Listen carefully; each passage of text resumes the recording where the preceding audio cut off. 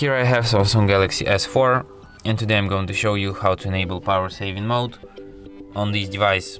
To do this, go to the upper bar, and here you can find the button power saving. By tapping on it, you can switch this mode. By holding your finger on it, you can access some of its settings. For example, you can select which features you want to apply during the power saving mode, like you can limit a maximum performance of your CPU. You can decrease the screen brightness to save power, and you can disable haptic feedback.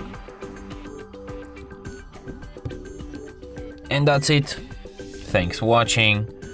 If you find this tutorial useful, don't forget to hit that like button and subscribe to our channel.